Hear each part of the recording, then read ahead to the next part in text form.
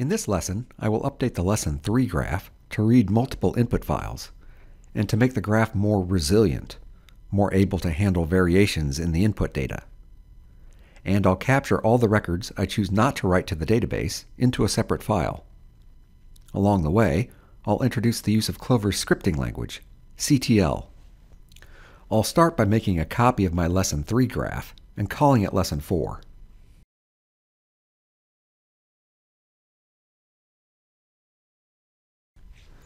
I have more than one input file I'd like to process. I'll import a second input file of transactions into my data in directory.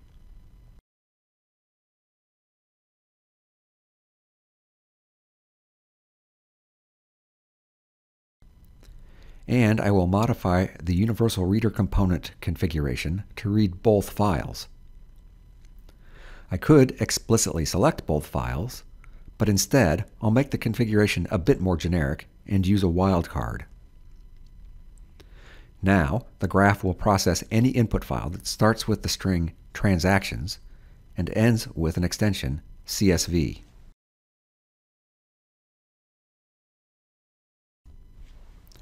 I will save and run, and see I have an error. The console will give me a good sense of what the problem is, but let me also turn on debug mode and run again to get some additional insight. Every Clover edge can be configured to enable debug. I can right-click here to enable debug on this edge. I can do that on each edge individually, or I can right-click in the graph background and enable debug on all edges at once. This will allow me to look at the data as it exists at any point along the graph. I'll run again to capture some edge debug data. Debug information can be viewed by right-clicking an edge and selecting Inspect Data. I'll move the Data Inspector tab to a larger panel. Data Inspector shows the data as it exists at this point in the graph. I can sort by any column. I can filter the data being inspected. A click on the component names here gives me a visual cue as to the location in the graph I am inspecting. Viewing this data reminds me that one of my input sources is using a legacy system that placed a dash in some account numbers. The error console is indicating that I've encountered an account number with a dash in it, and that Clover threw an error when trying to convert that string to a number as required by my database. Removing the dash is all I need to do to create a valid account number, so I need to update my graph to detect and correct this condition. There are many ways I can solve this problem. I could add a new reformat component to the graph and configure it to clean up account numbers. Another solution would be to update the reformat component that I already have in my graph so that it cleans up the account numbers. Recall what this reformat component is doing. In Lesson 3, I added this component to map fields from my input data file to my output data table. It changes the field names, field order, and in the case of the account number, I changed the data type from string to long.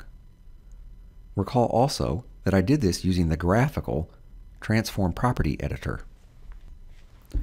What I need to do now is a bit more complicated. Rather than just converting the account number from a string to a number, I need to examine the input account number string, and if it contains a dash, I need to remove that dash before I convert it to a number. This is not so easily done with a drag-and-drop graphical editor. In fact, there are many operations one might want to do to transform data that are not best implemented with such a graphical interface. This is where Clover ETL's built-in scripting language, called CTL, or Clover Transformation Language, is valuable.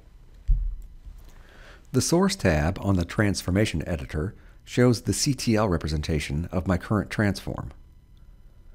I can see the same mapping defined by the drag-and-drop editor expressed in CTL.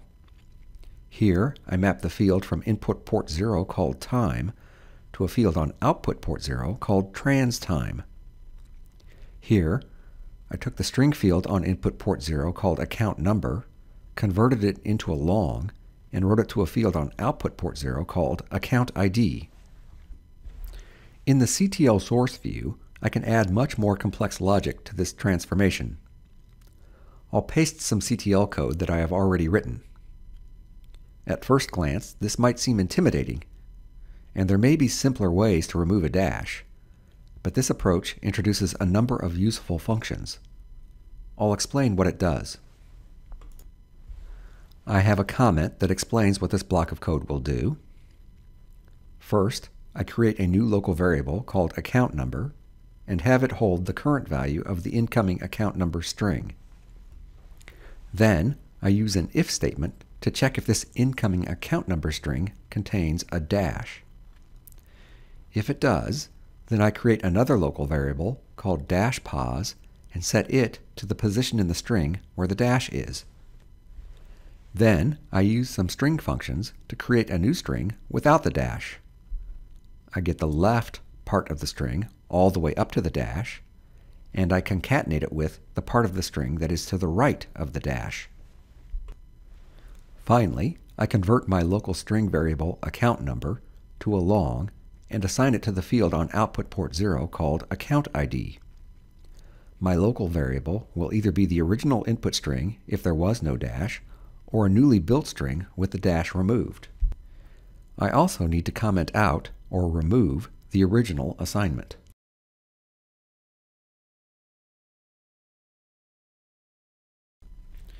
Note, now that I've introduced this complex bit of logic in CTL code, I can no longer view the transformation graphically.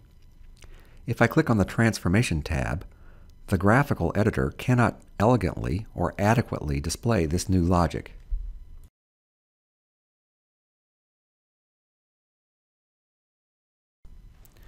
I can save and run, and I see that I have fixed all the records with dashes and successfully written all records to the database.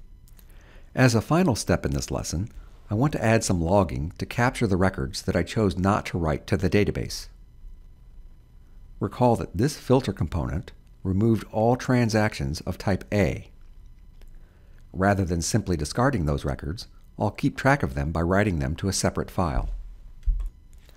The filter component is configured to write accepted records to its output port 0.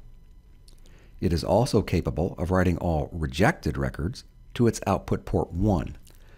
I'll add a universal data writer component to my graph.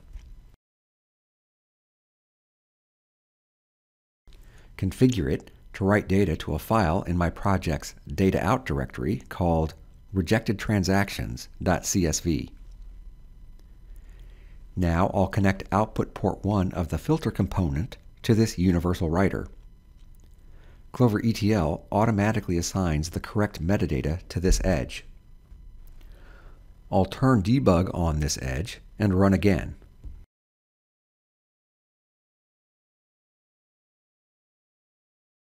I can see the graph ran successfully and that 7 records were written to the output file. I'll close the Data Inspector window from my previous run and launch a new Data Inspector to confirm these are all records with type A.